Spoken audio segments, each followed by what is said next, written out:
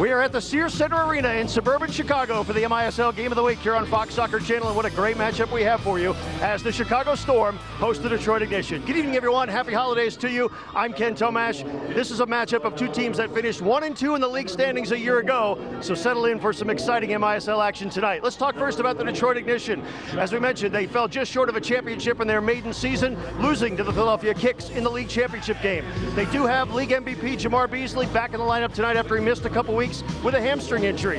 And this team weathered a coaching change early in the year as Bob Lilly took over for last year's Coach of the Year, Mark Pulisic. Here's Savic.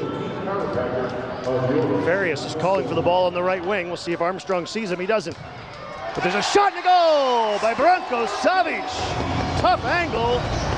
And the big serve makes it 2-0 Chicago. A very quick team and very strong. Here's Warte Sampson bowling his way in and scoring. Warte Sampson showing why he's scored 8 goals in as many games, makes it 9-9, and it ties the game at 2 as we get set to go to an official timeout. While the Ignition have answered and have tied the score against the Chicago. Callahan knocks it into the corner for Sampson. They'll turn and try to fire, but they got a piece of that. And following up with the rebound, Chicago watches as that man, Ryan Mack, makes it 4-2. Well, once again, great job by Detroit keeping possession. There's an unfortunate mistake there by Waltman. Ball in deep, takes a weird bounce on him. John Ball, the beneficiary of an accident there. I tell you what, you have a little brain fade there, and John Ball's been playing this indoor game long enough that he'll make you pay. Certainly not what we expected, though, here from the start, from two teams that we think of being very defensive-minded. Again, you can see it there on the replay. The ball takes a weird bounce on him, and unfortunately, it doesn't work. Fouled Everton there, no call. Kleitson. Pass is intercepted. Here's Detroit quickly. Reif. Flick back. The shot buried into the net. Everton to Ricardinho, and Ricardinho puts Detroit back on top. Well, great series there. Ball lofted into the area, comes off the glass. Zé Roberto is there, and Danny Waltman picks it off his teammate's boot. Now who'll whip it long? Celadopoulos running onto that one, and Ritchie came out, and Celadopoulos made him pay. Great throw by Danny Waltman. You see a little bit of a balance unity right here. As Celadopoulos looks to cash in and can't. There's a shot that goes off Barrios and into the goal. Everton will get credit for that one as he kisses his boot. It took a lucky bounce off. Looks like Detroit's going to kill off their second power play, but again, in transition, they get Beasley. And Beasley scores! Exactly what we said. Well, fantastic play there by Beasley. Another great kill by Detroit. 40 seconds left. The Chicago power play as Mack tries to run onto that ball in space and does. Lays it up for Rice, and Rice gets the short-handed goal. The onslaught continues for Detroit. This was a great idea, at least. Here's Fabinho. He'll take a shot. He'll just miss. Rosenband will hold it in.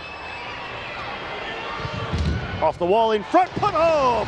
Ian Bennett with his first goal of his pro indoor career, and at least that breaks the Detroit streak. And here's Greenfield in transition, showing that he's a defender that can come forward. His left footer from 3 range goes wide.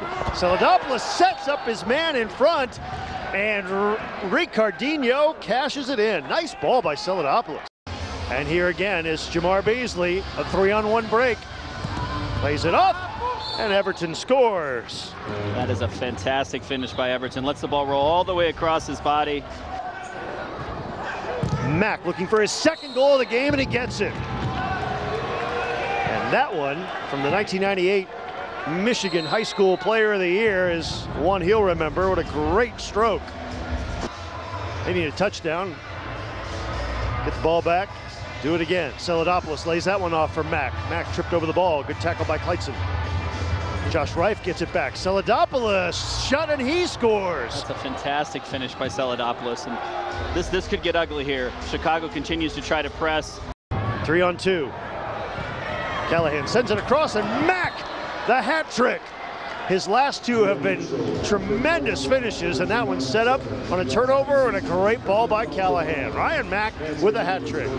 It's going to improve to 7-3. Chicago will fall to 7-3, and it's going to create a log jam At the top of the MISL standings, the final score, the Detroit Ignition 25, the Chicago Storm 7. You see the Detroit bench celebrates as Coach Bob Lilly's crew came in and took care of business tonight, Brian Lofton.